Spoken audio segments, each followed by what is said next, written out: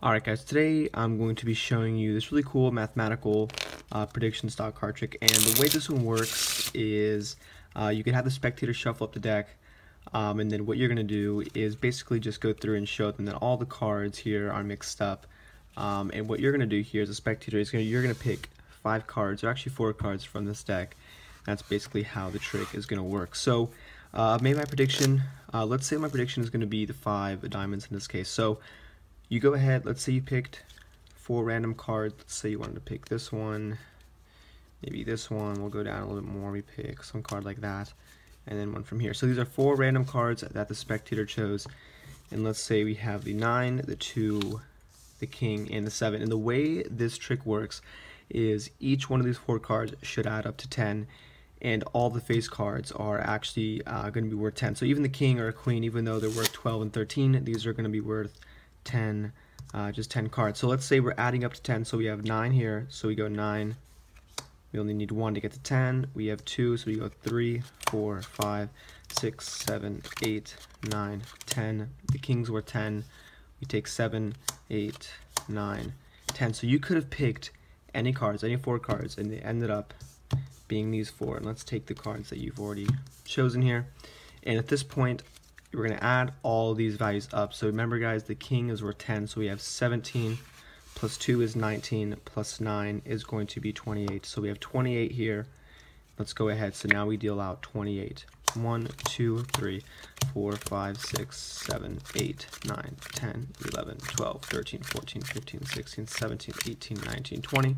1, 2, 3, 4, 25, 26, 27, and I said my prediction would be the 5 of diamonds, and here we go guys, the 5 of diamonds. So this is the trick, and if you want to do it, don't forget to stick around for the tutorial. Alright, so here's how the trick is going to work. I've seen a few comments ask me to post something like a self-working card trick or more like a mathematical one. So this one isn't too bad, plus it's also kind of impromptu. So this is how it works. All you need to do is you have to know the card in the 9th position up from the bottom, and that's basically it. So if you wanted to, you could set up the deck and count 1, 2, 3, 4, 5, 6, 7, 8. Stick whatever card you want to stick in the 9th position, and I'm just going to stick the ace of spades in here so you guys can remember that at least it's the ace of spades. So the ace of spades goes in the 9th position from the bottom, or what you could do is you could have the spectator just, completely shuffle up the deck, and then you can figure out the card in the 9th position just by spreading it face up. So let's say you were doing the route where you left the ace, or you left whatever card you wanted to in the 9th position. You need to remember that card, so you could just write it down on a piece of paper, fold it up as your prediction, or you could do the second method. So if you did the method where you stuck the ace in the 9th position, all you have to do is riffle shuffle, and then you can lay about half the cards down with your left hand, and then complete the shuffle, so that way the card isn't really disturbed.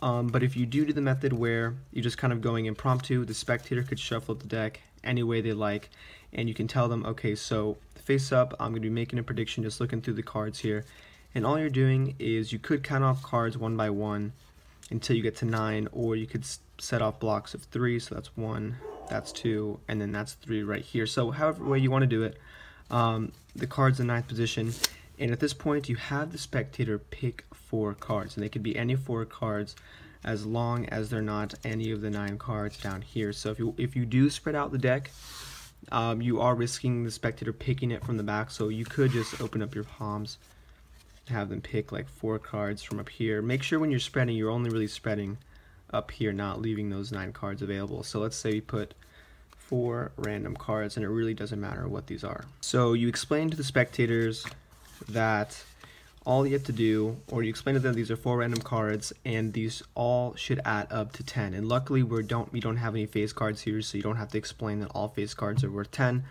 Aces are going to be worth 1, but let's say we have these 4, and the way you explain it is, look, you picked any 4 cards you wanted to, and all these are going to add up to 10. So if you get to 2, right off the top of the deck, you just deal up to 10. So you start at 2, so you go 2, 3, 4, 5, 6, 7, 8, 9, 10, 8, so you have 9, 10, and then 5, 6, 7, 8, 9, 10, and then we have 2, so we have 3, 4, 5, 6, 7, 8, 9, 10. And now from here, You don't really have to make too much of a big deal. You can just start putting the cards on top. All you have to do is make sure all of these cards go on the bottom half of the deck. So you say, look, you know, there's no way I could have known you were going to pick these 4 cards, and as you're explaining, you're just picking up, you know, these cards below it, and then you tell the spectators that you are going to add up all the values of these cards. So luckily these aren't, you know, like I said, any face cards, so you have 6 here, plus 8 is 14, plus 2 is 16.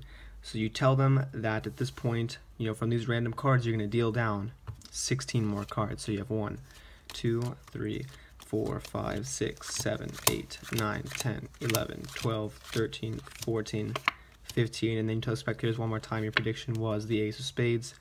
You flip it over and you show it to the spectators, and this is always going to be the card as long as it is in the 9th position. So this is the trick, guys. Hope you guys like it. Best of luck in the contest as well. I'm still going through some of those videos. I should have the winner up hopefully in a few days. So anyways, guys, this is the video. Best of luck, and as always, thanks for watching.